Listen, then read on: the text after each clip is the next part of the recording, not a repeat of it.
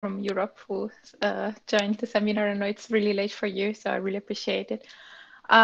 So today I'm gonna talk about some work that I've been doing recently, but which also connects to all the work I did during my PhD in Cambridge.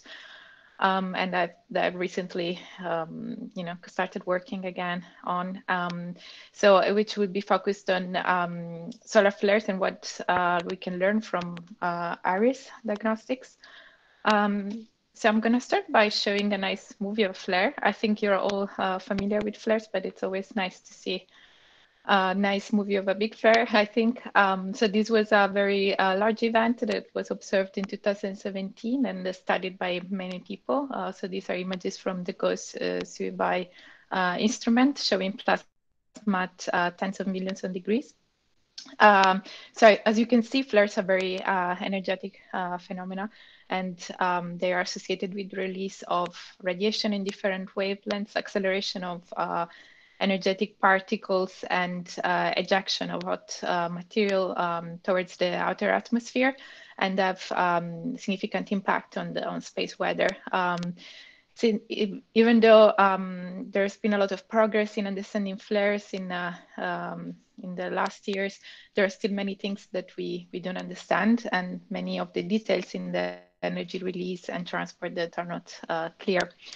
So this is another, this is another movie of a zoom in of the same flare.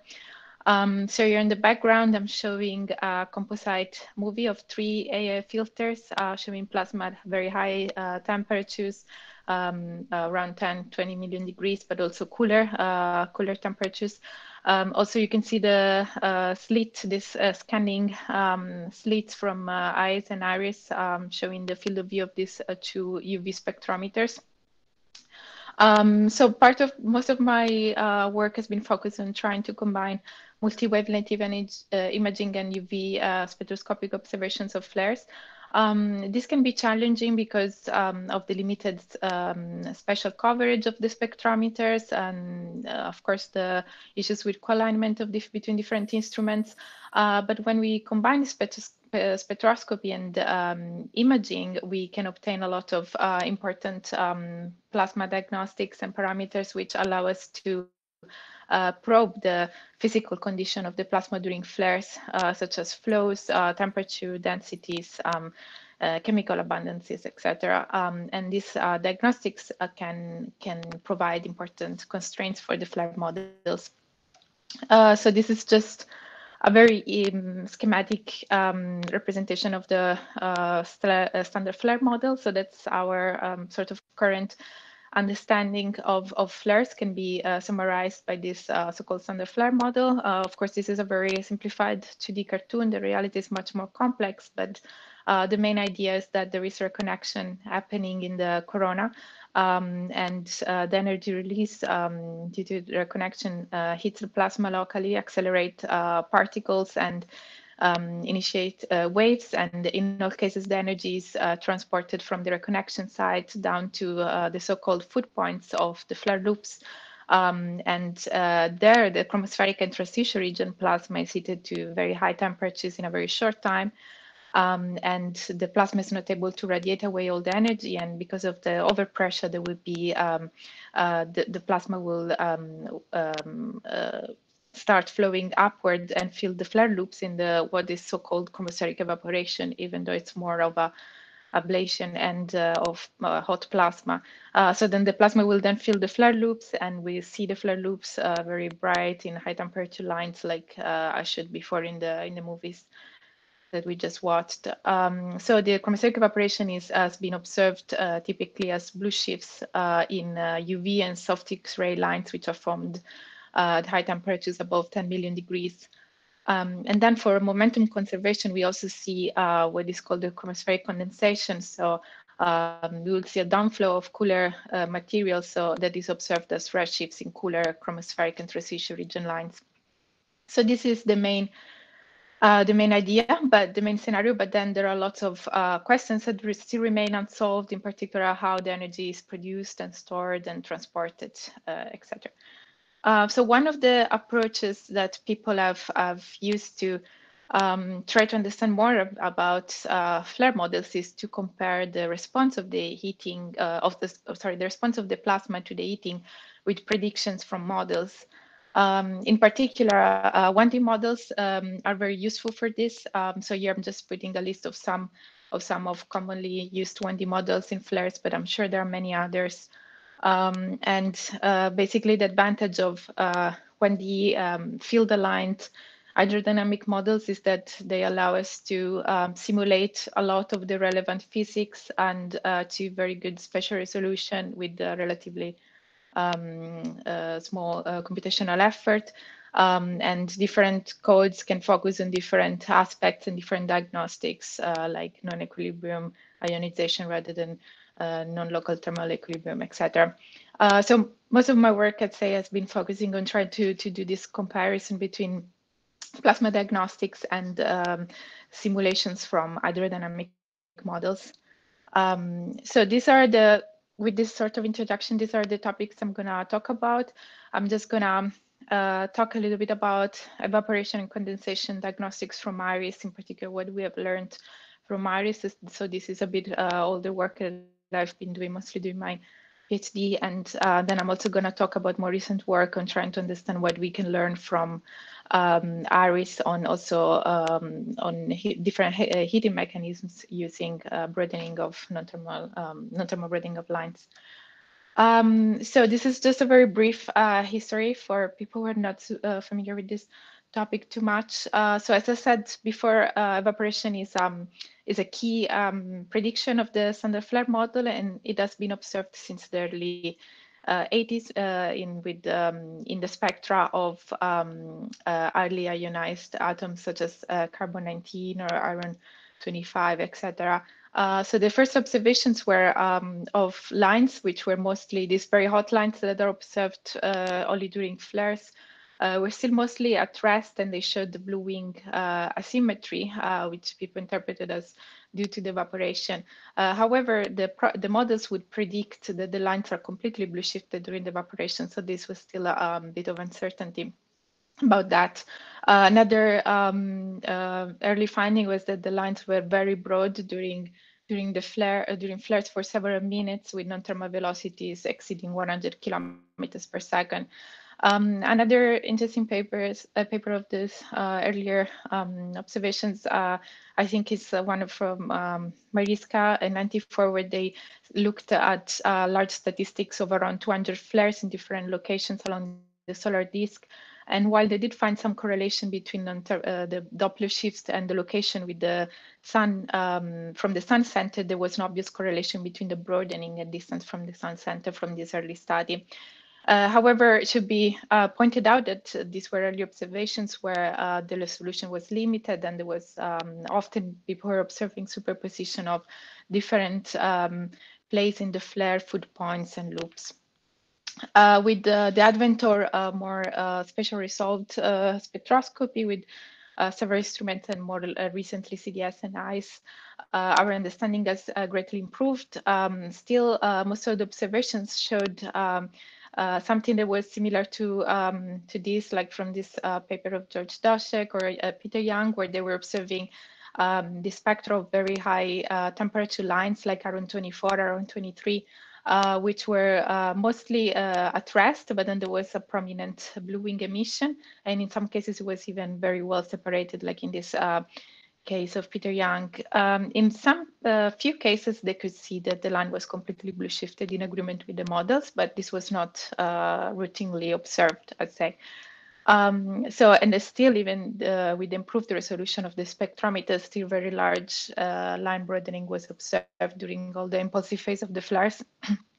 Also, there is a recent paper of Mandaj and Brasha looking at trying to simulate these asymmetries with ice line, which it's really interesting.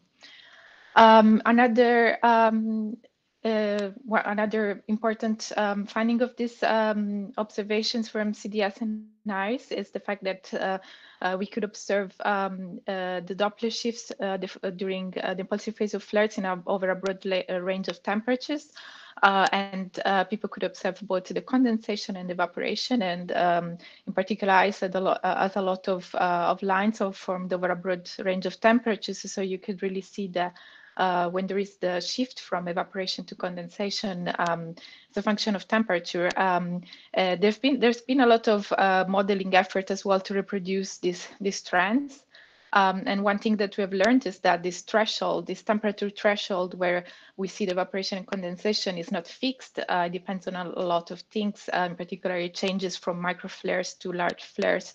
And it's actually a very important constraint because basically it's determined by the layer, the depth at which the electrons are stopped and deposit their heating, which will determine the temperature which we see the shift between condensation and evaporation. So it provides important constraints for the models.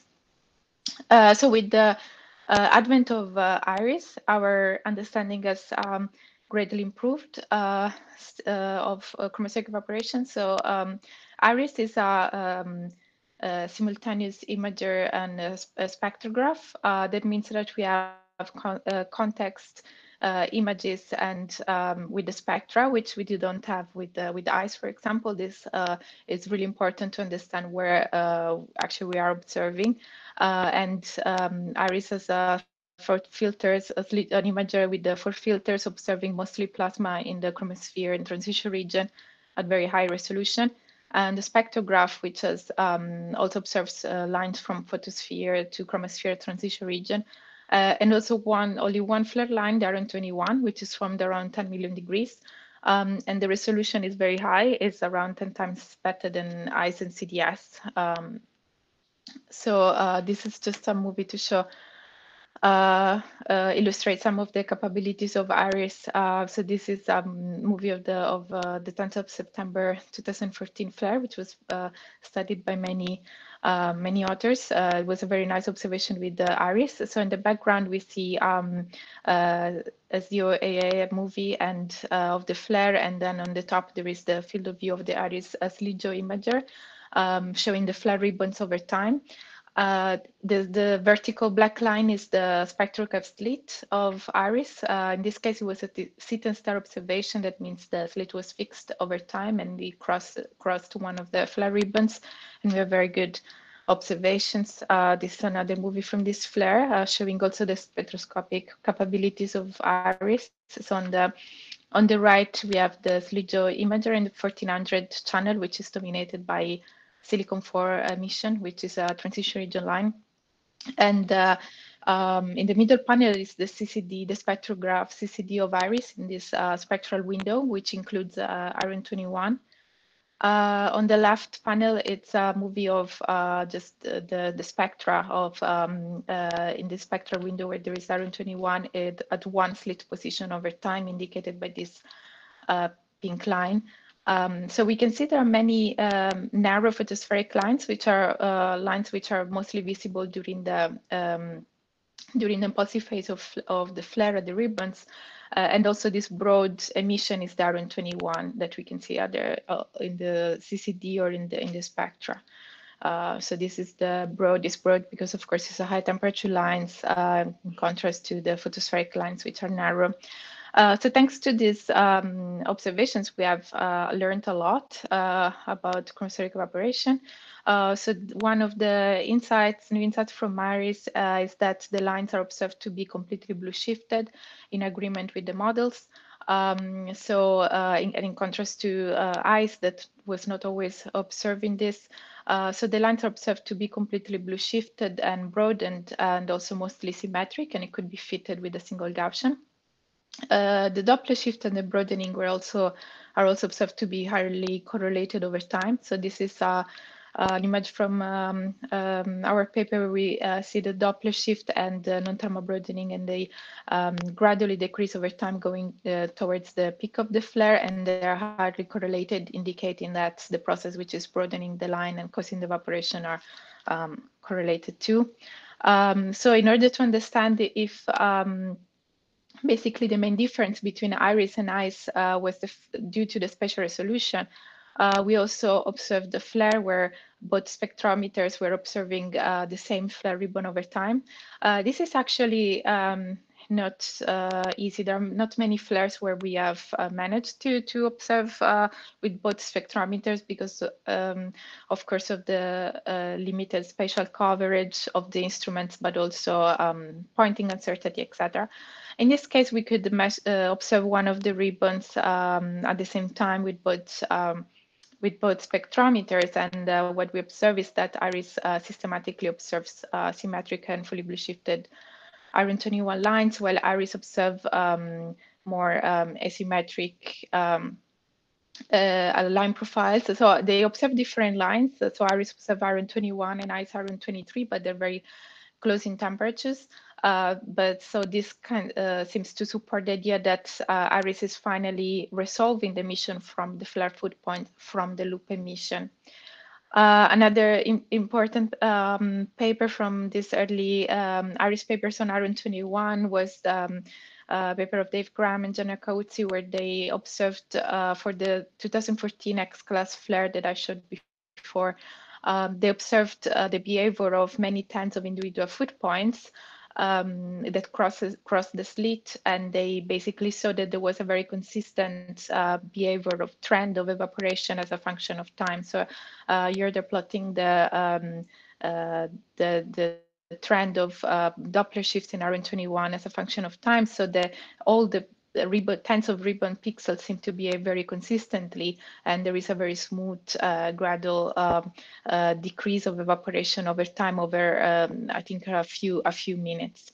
There is also a more recent paper where they investigate the cooler lines, the condensation part. So these are some examples of this iron 21 spectra from their paper. So you can see that it's this line which is indicated in green. It's very broad and very symmetric, that can be fitted with a Gaussian. So IRIS also observes the condensation part. So the cooler lines such as chromospheric lines and transition region lines such as silicon 4. So while we see this gradual decrease of blue shifts over time, we also see conversely red shifts in the cooler lines. So IRIS really allow us to observe both things with a very high resolution and cadence. So why is it important to study these trends and this observation over time? The reason is because these observations can provide, as I mentioned before, can provide strict constraints on the models, and we can learn things about the heating, the details of the heating. So, for example, Jeffrey Ree, Perry Warren, they have series of papers where they try to explain the sort of persistent redshifts that are observed in silicon 4 during flares. And they see that they can't reproduce it using any single loop model, but we need multi-thread loop models, and also to try to reproduce the sort of smooth trend of evaporation over time that we observe in the evaporation and condensation. Also, we need many loops, and there are constraints that you can obtain on the duration of the heating in single loops. So in the paper, they found heating durations of a few tenths of second can reproduce these observations, but clearly there is still a lot to be learned from these observations. So this was a little bit of a longer introduction on new insights from IRIS in the chromospheric evaporation condensation. And then I'm going to talk a bit more about what we can learn about the broadening of and other spectral characteristics of this line. So as I mentioned before, the line is observed, the Argentinian line is observed to be very broad and symmetric. So that means that it seems to be fitted well with a single Gaussian profile in contrast to previous observation with ice. So what we wanted to do was to try to understand if this can provide more information about different heating mechanisms. In particular, if we can reproduce these spectral characteristics with the models that we have at the moment. So we took as example, again, this 2014 X-class flare, which was a sort of textbook observations from IRIS of a flare. And we try to, first of all, quantify a bit more what we mean when we are saying that the line seems to be symmetric. So here on the left, I'm showing again an image, a little image of the flare where the Iris slit is indicated by this vertical line. And then here I'm showing just two example profiles of the Iron 21 spectral window.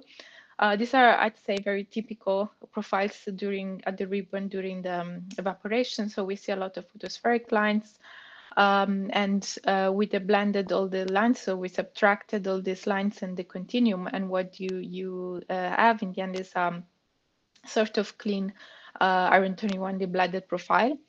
So as you can see, this seems to be quite symmetric, can be fitted with the Gaussian profile. And we also tried to define the symmetry of this line by using our red-blue asymmetry parameter that was used in previous papers in different contexts, actually for more chronolytic studies. But the main idea is that it's just very simply the difference between the intensity in the red and the blue wing of the line normalized by the line peak.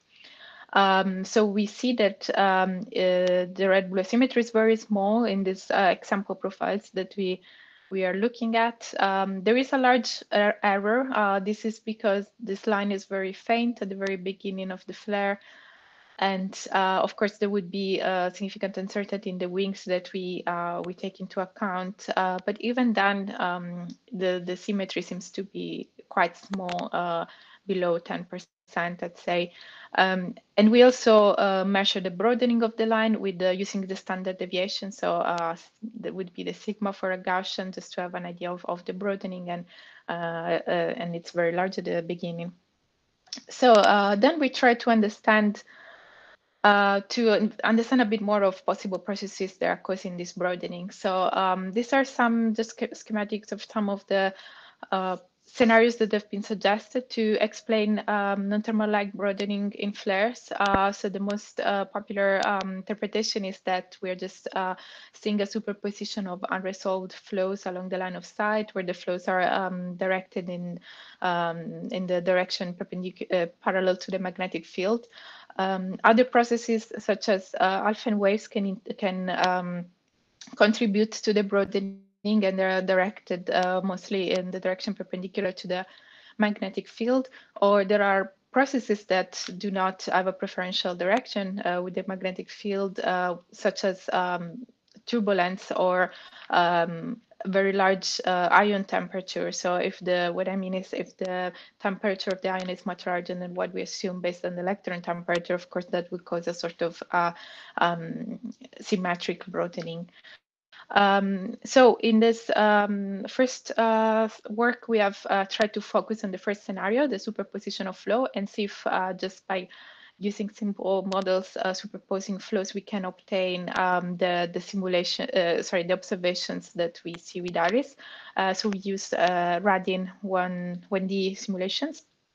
So Radin, I've mentioned it before. It's similarly to HYDRED, a field-aligned hydrodynamic model that solves the equations of radiation hydrodynamics on a 1D adaptive grid. So we can assume different heating functions. So here we're assuming that the loops are heated by a beam of accelerated electrons with power law distribution.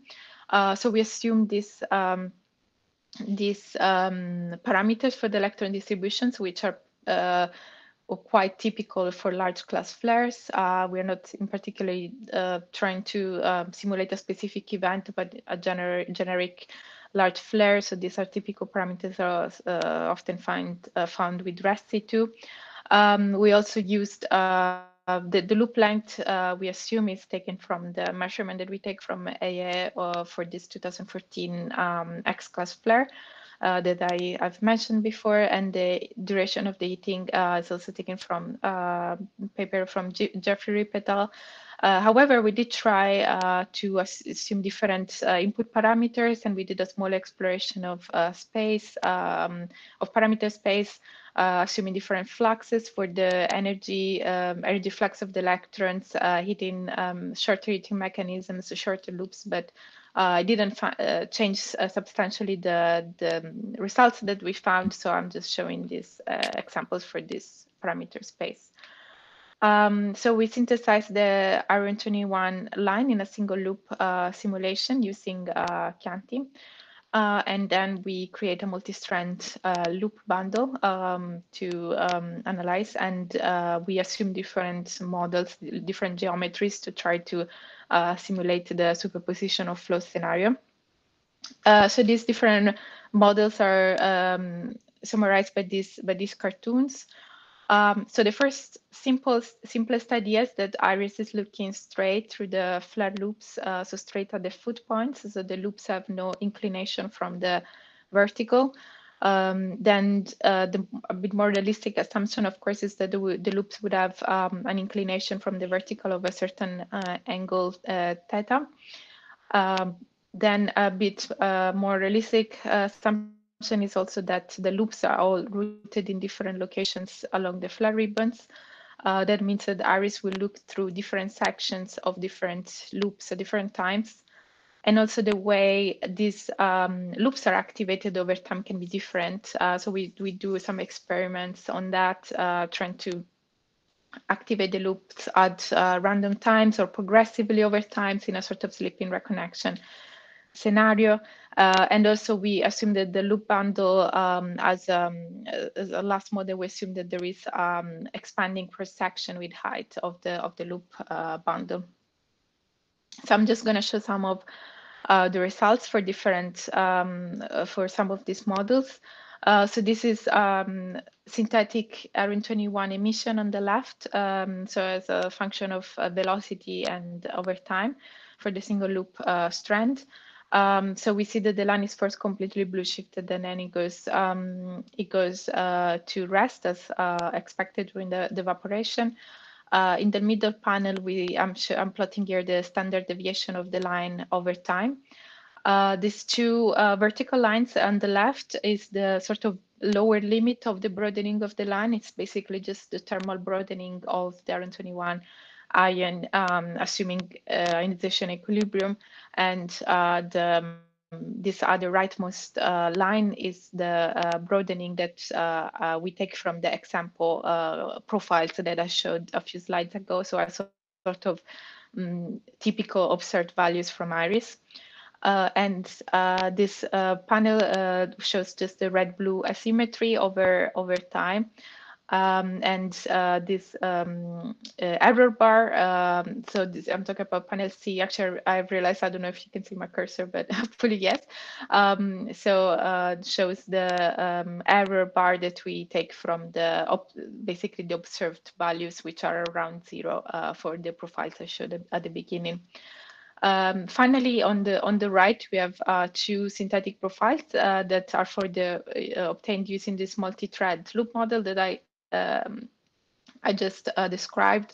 So the continuum line is the synthetic line. As you can see, it's very skewed. There's a strong asymmetry in the blue. I'm also overlaying a Gaussian profile to show that it's not symmetric. So basically, we find lines that are very broad. So the broadening is in agreement with what we observed, but the symmetry is not. So it's very asymmetric in contrast to the iris observations. Similarly, for the other model B, where we incline the loops, so qualitatively we find the same thing. That the line is at the beginning very broad, but still very asymmetric with a strong blue asymmetry. However, with the inclination angle, both the broadening and the asymmetry are decreasing simply because we are looking through a smaller section of the loop. So that means a smaller velocity gradient, and which will result in smaller broadening and asymmetry at the same time. So these are a summary of some of the experiments that we have performed for the model C, which was the one where we basically assumed that that the loops are rooted at different locations along the ribbon, along the flare ribbons. I'm not going to go into the details of all the synthetic spectra, but the main point here is that that the only profiles where we see small asymmetry, which is what we observe in the IRIS observations, are also too narrow compared to the observations. So it seems like the broadened profiles again are more asymmetric. And this is also similar to what we found for the last assumption, where we see the loop bundle with expanding cross-section over height with different inclination angles. And again, we find again the same trend, and the red-blue symmetry of the synthetic lines, synthetic spectra are at least 20% of the peak. So this is just a summary of this work. So we tried to basically reproduce the spectral characteristics of the IRIS RN21 line using the superposition of flow and using a multi-thread model with Radin and trying to build different geometries as much as you can, of course, with the 1D model. But we find that there is a consistent anti-correlation between broadening symmetry, so broader profiles are also more asymmetric. And most of the models also show that the asymmetry is much bigger, as twice as much at least as what we observe in the spectra. So it seems to be hard to reproduce both the broadening and the symmetry of these RN21 lines from the ribbons, just superposing the flows.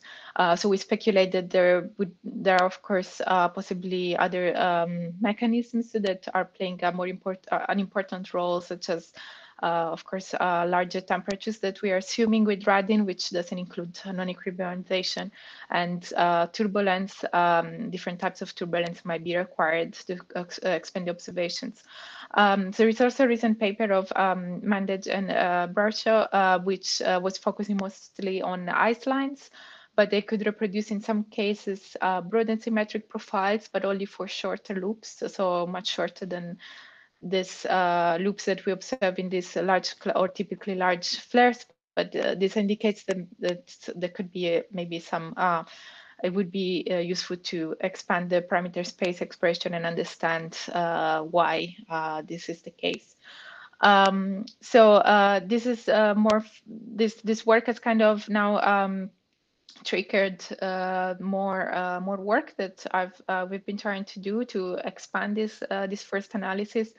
So on two fronts, on one hand, we want to sort of expand this as a sort of statistical study to understand if this behavior is actually really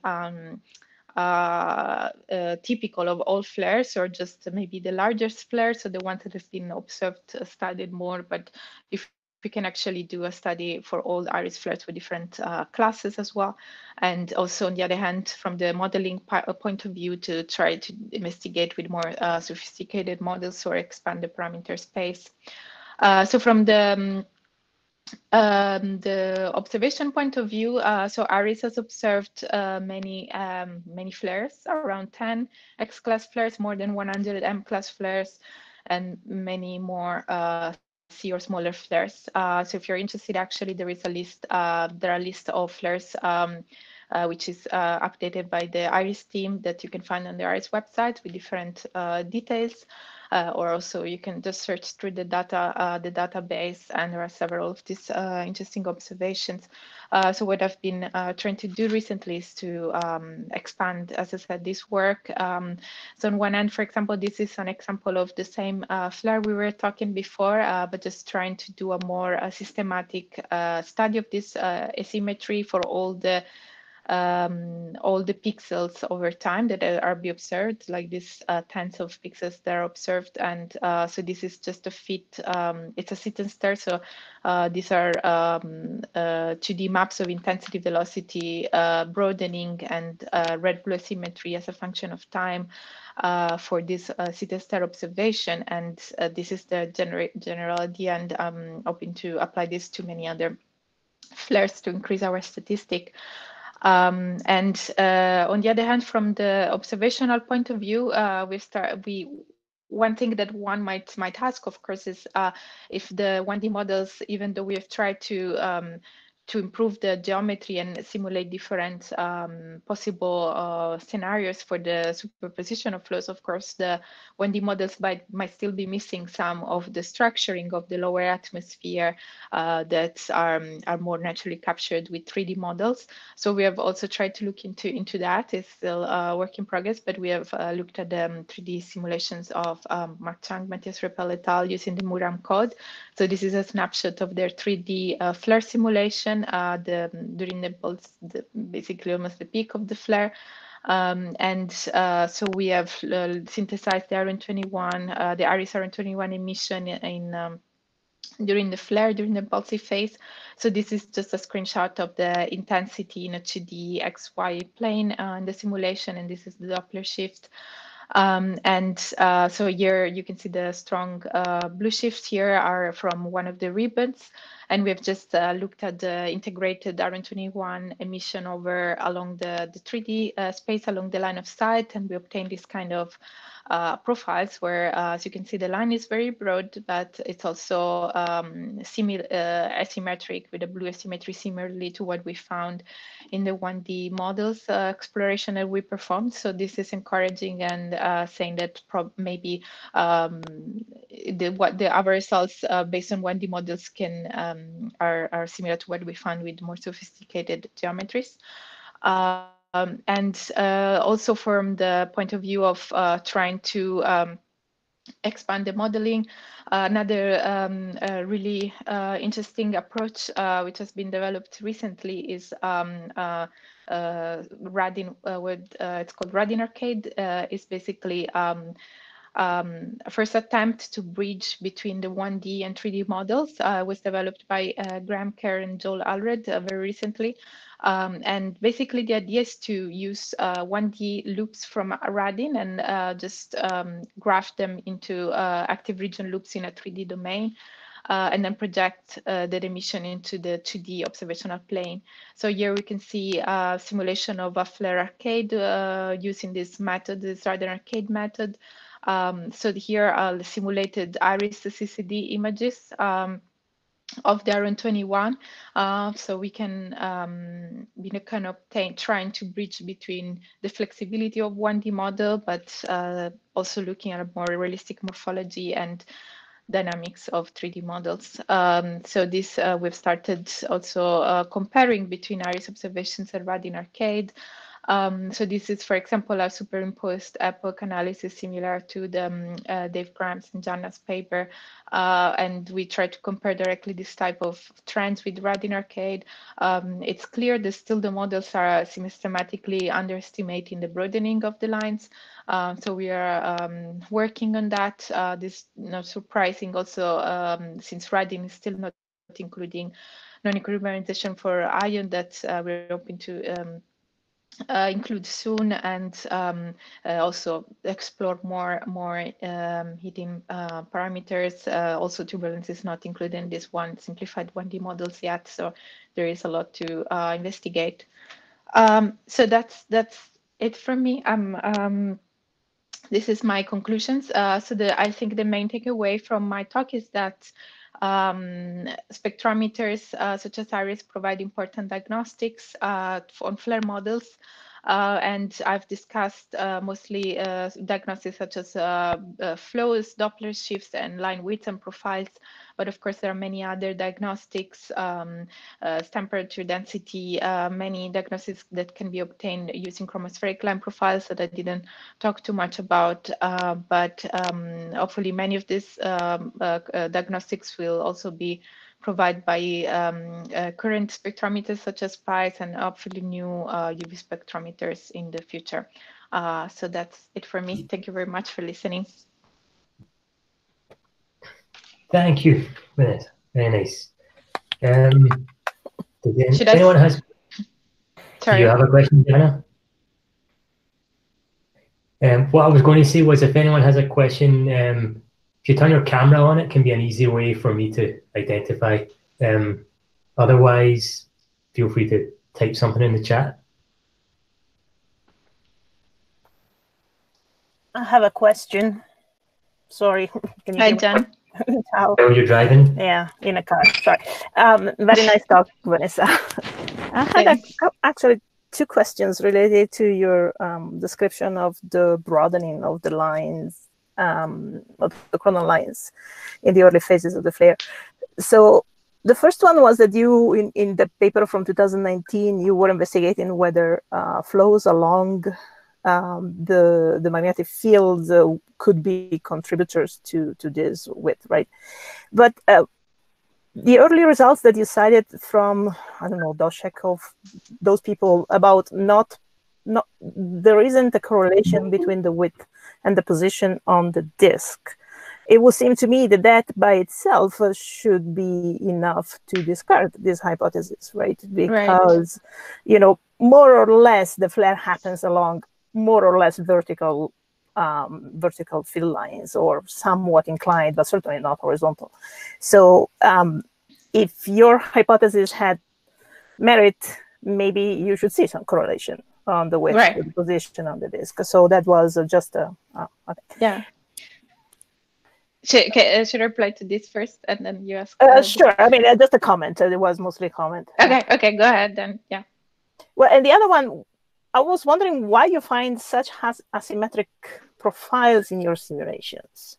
So is it correct that you're looking at an optically thin plasma and that you're seeing a lot of velocity gradients in the simulations? Right. That is why they're so asymmetric?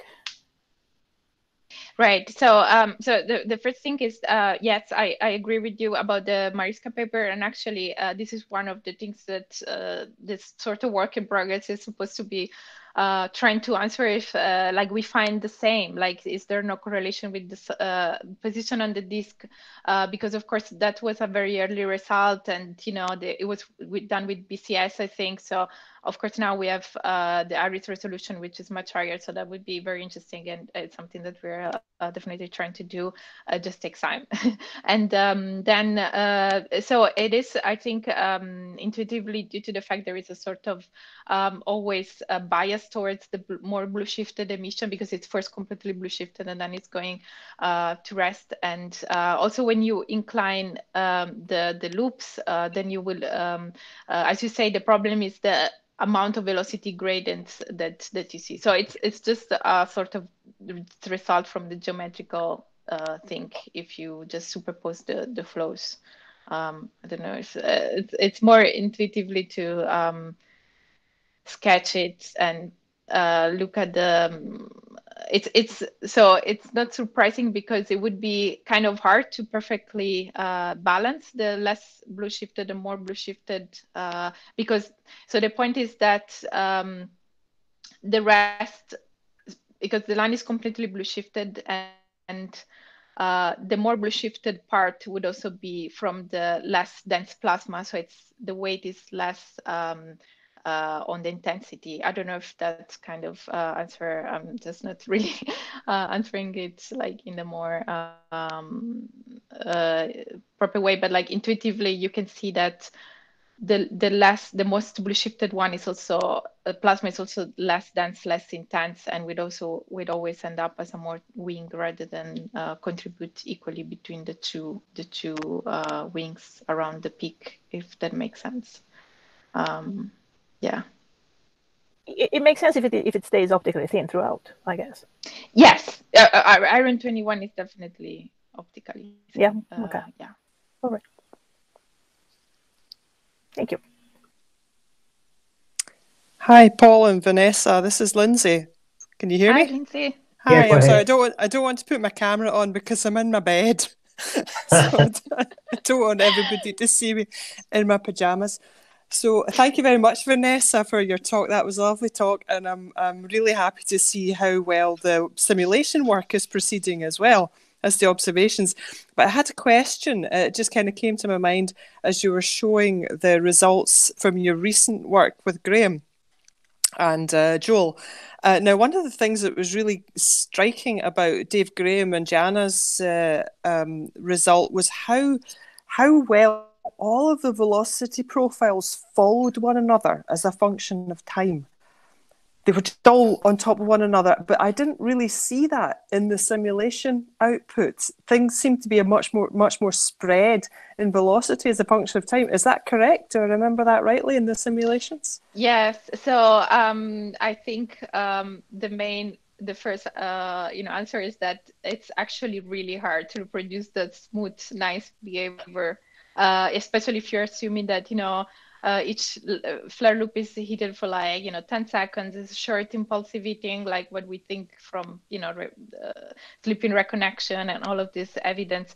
Then it's hard to get this coherent behavior. So also the Radin arcade work that we've started to do, it's a very, very first approach. So we have not, I think one thing that could help to recreate this smooth behavior is to try to optimize the way the loops are heated over, activated over time, and try to do some really like a lot of work, like more on the lines of what Jeffrey Rippett and Harry Warren have tried to do, to try to use a different combination of number of loops in each iris pixel, and how the timing between how these individual strands are activated and all of this.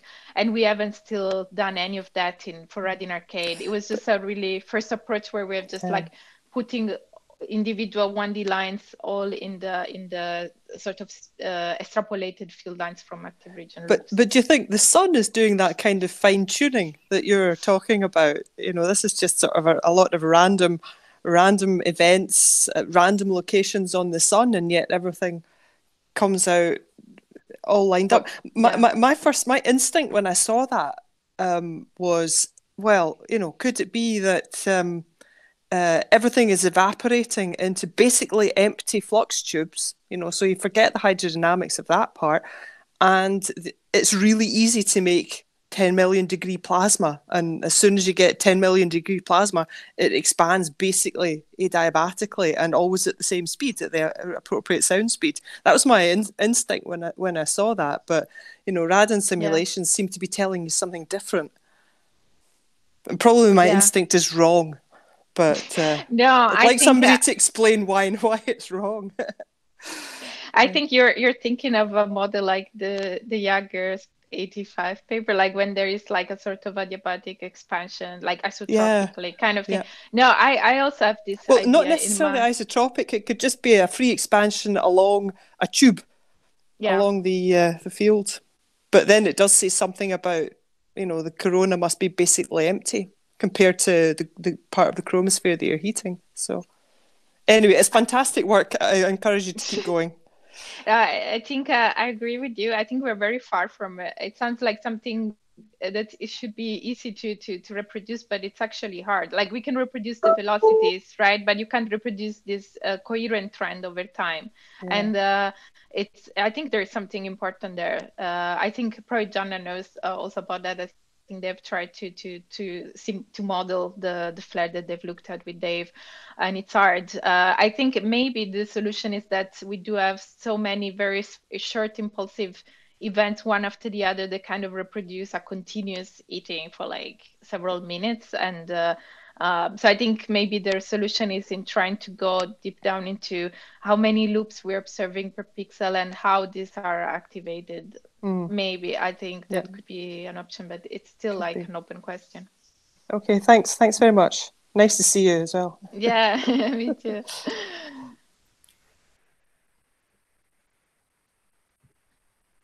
Okay, anyone else have any questions?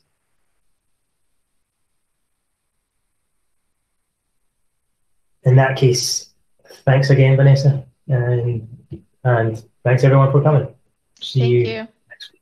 Thank you. Thank you. Bye.